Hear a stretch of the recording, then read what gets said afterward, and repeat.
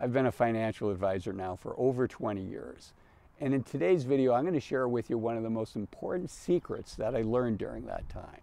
It's a 5-step process that I think helped me become a much more successful investor, and I think it'll help you as well.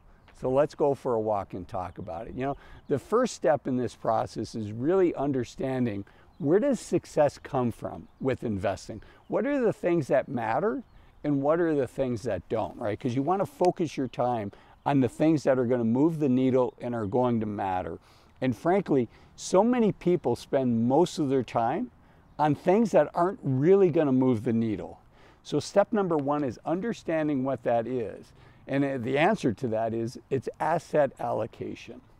What percent of your portfolio is going to be in stocks and bonds? And I know that sounds boring, but multiple studies have shown that 80% of your success as an investor is based on this asset allocation. Now, there's times in your life where having a more aggressive asset allocation makes sense. More stocks, less bonds, more volatility, a bumpier ride, but likely a higher return over time.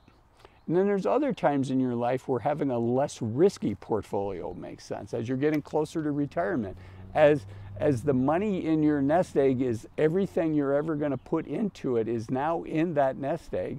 And job number 1 is don't lose money, right? Protect the nest egg. And job number 2 is never forget about job number 1, which is protect that nest egg. So the first step in this 5-step process is to really get your asset allocation right. And candidly, it's hard to do that on your own because your life changes. And as your life changes, you know, we're going through our lives for the first time. But a financial advisor, an accountant, and an investing professional has helped hundreds or thousands of families on their journey and has learned through their experiences.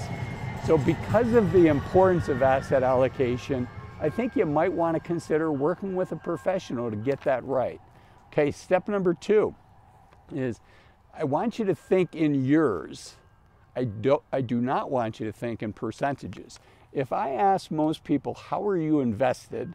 Most people are going to say, well, I'm 70%, exposed to equities, stocks, mutual funds, ETFs. I'm 70-30, 70% stocks, 30% bonds, or 50-50, half stocks, half bonds. But I don't want you thinking that way. I want you thinking in years. And in particular, how many years worth of stable, secure bonds do you have for funding your living expenses? How many years could you fund your living expenses from your bonds? Bonds that are maturing in 6 months, 12 months, 18 months, 24 months. How many years worth of living expenses do you have in those bonds? Because what I want you to avoid being is a forced seller in a down market. That's how most people really hurt themselves. You get the asset allocation right, and you avoid being a forced seller in a down market, and you're going to do really well. Most people, or the odds are going to be more in your favor, I should say. I can't guarantee that you're going to do really well, but you're going to have a lot of the factors that hurt a lot of people under control.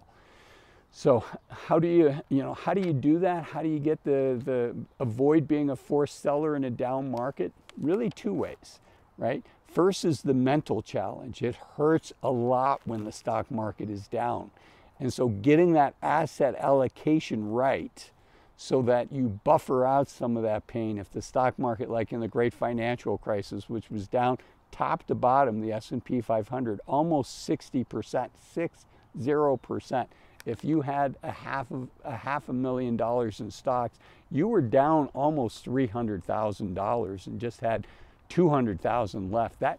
That will not cause you to worry at night. That will cause anguish and anxiety, and it'll keep you up at night, and it's going to tempt you to make you blow out of the market at the low, and because of the mental pressure, be a forced seller in a down market.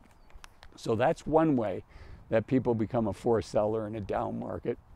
The other way is they need cash, and they have no choice but to sell stocks that are low to raise cash. Either, the most common way this happens is because people have debt payments that they have to pay. Maybe you have a loan for your business, and it's a 5-year loan. At the end of 5 years, you have to pay off what's called the balloon payment. So that's one way people get caught up in that. Real estate developers commonly have that challenge, and hopefully they've thought through that and have risk controls in place.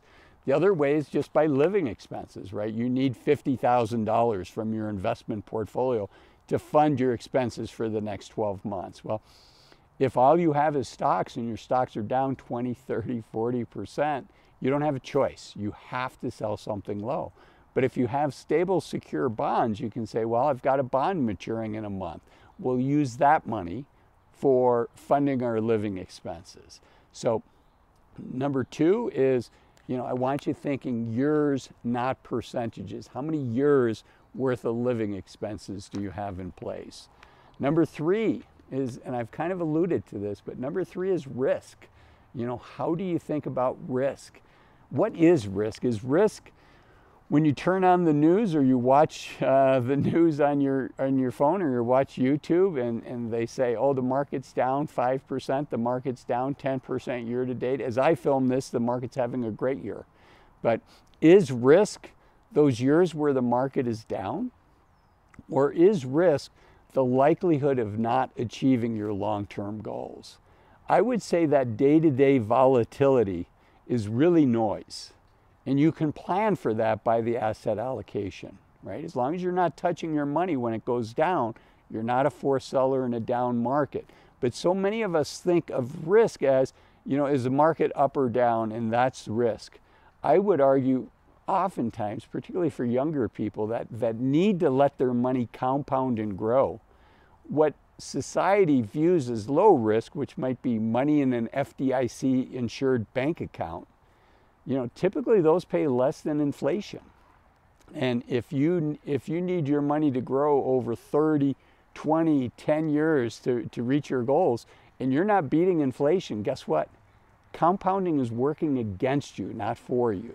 So I want you to rethink how you think about risk, which is, am I more likely or less likely to reach my goal with this strategy? And I want you to pick the strategy that's right for you, that you can stay with for a long period of time, but that helps you reach your goal. So again, it's counterintuitive, but don't think of risk as the daily ups and downs of the stock market. That's a feature of the stock market. That's not a flaw, that's not a bug. It's just the nature of the stock market, but that doesn't necessarily mean that it's riskier than some of your other options. Okay, number 4. I want you to begin with the end in mind. And what I mean by this is we're saving money for retirement. So let's spend some time thinking about, what does this look like? What is my saving strategy? What does my investing strategy look like when I'm 55, 60, 65, or 70? And oftentimes people don't think about that. And then they end up in a situation where all of their money might be in a tax-deferred, a regular IRA, a regular 401k. And every dollar they take out of their accounts, they've got to pay ordinary income tax on, right? Think about, how's it going to feel when you're 65 years old and you need to take money out of your account to buy groceries, to buy gasoline. But every time you take money out, you have to pay it's taxable income to you. So rather than just having all of your money in one bucket, I want you to start with the end in mind. And I want you to think there's typically tends to be 3 buckets. There's the bucket I just talked about, which is what I call a tax me later account, because later in your life, you're going to have to pay, it's going to be taxable income for you. Then there's the regular bank account, the tax me as I go, the regular bank account, the regular brokerage account, money that you have that you're getting regular 1099s from and you're paying tax on every year. So you have a tax me as I go account, which is that account. And then the third one is what I, with flaws, call tax me never account, which is the Roth version of the IRA and the Roth version of the 401k. So why do I say that's with a flaw? The flaw in calling it a tax me never account, and if I misspoke and said tax me later, the Roth versions are tax me never accounts.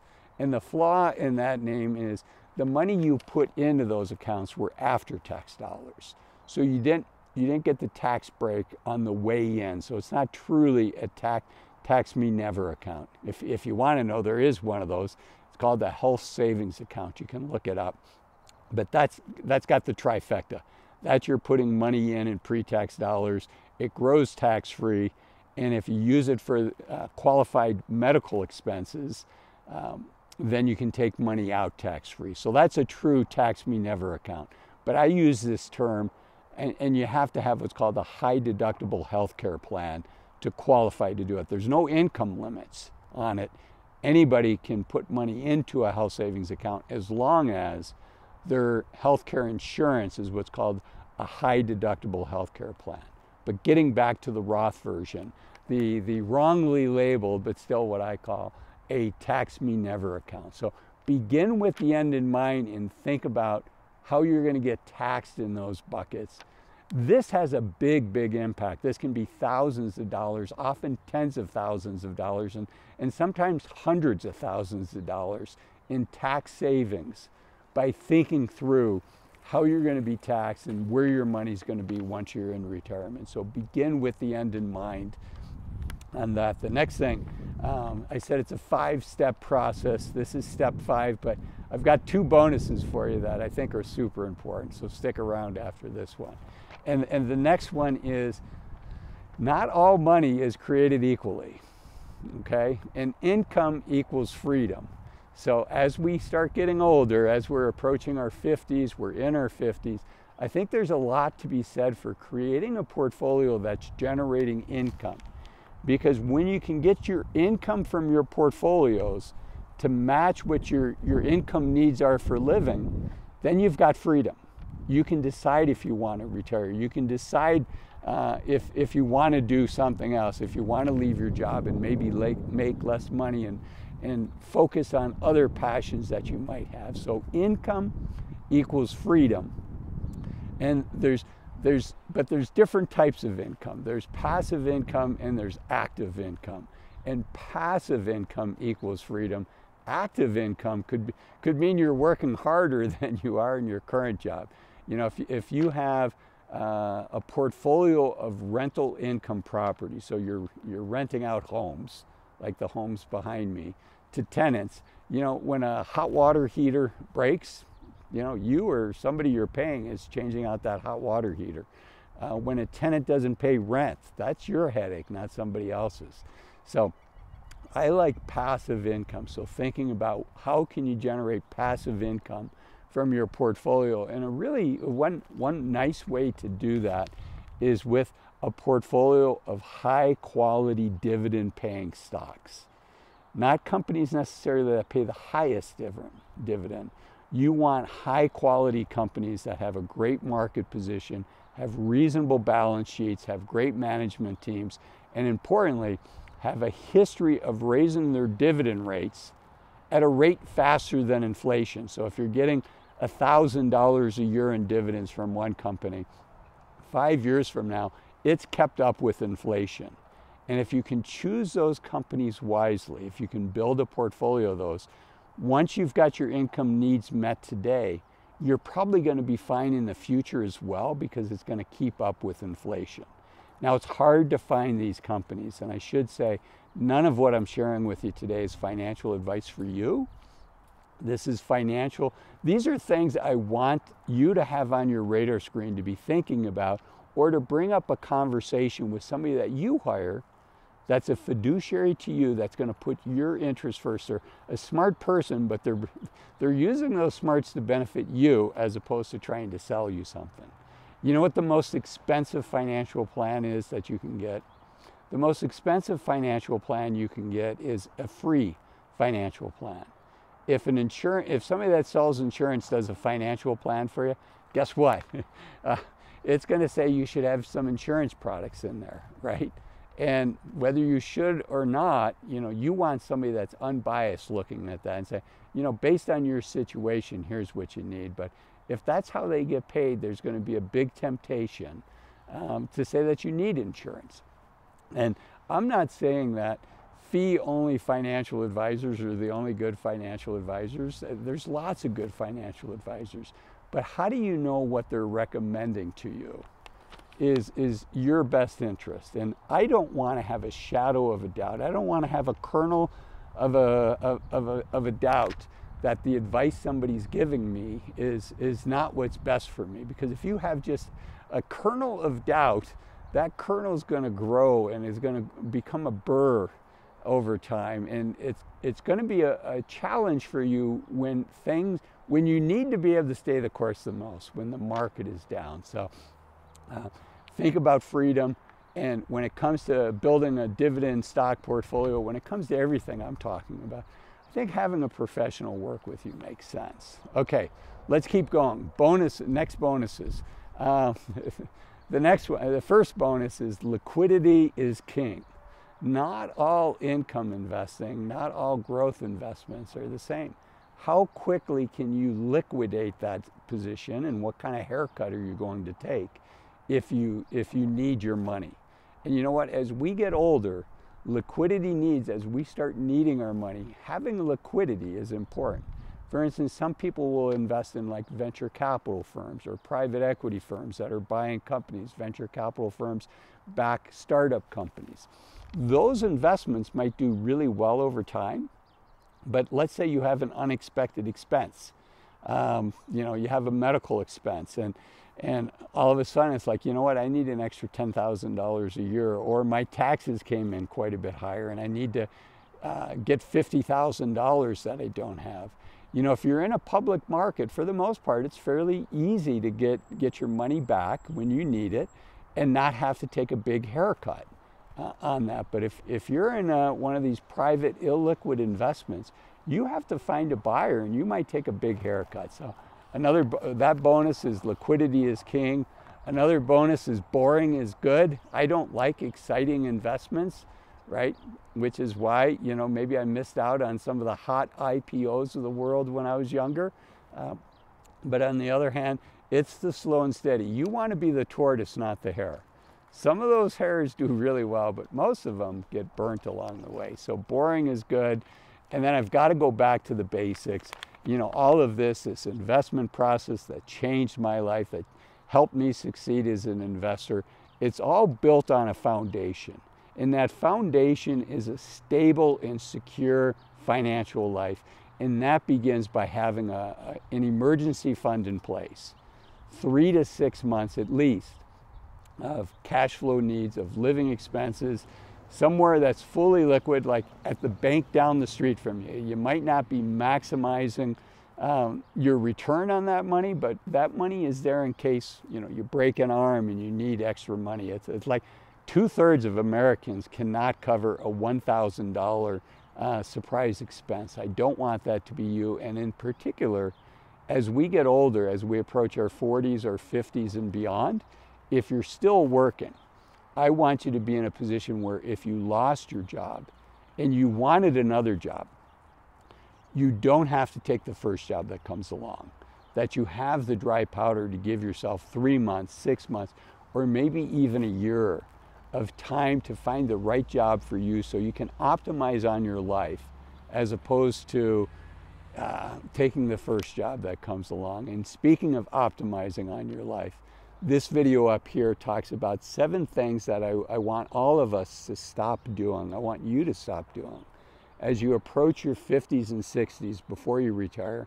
Yes, getting to retirement is nice. It's a great goal, but it's also important to enjoy the journey. And that's what this video is. 7 things to stop doing as you approach retirement so you can enjoy the journey more. Thanks for watching this video, and I'll see you in that one. Bye-bye.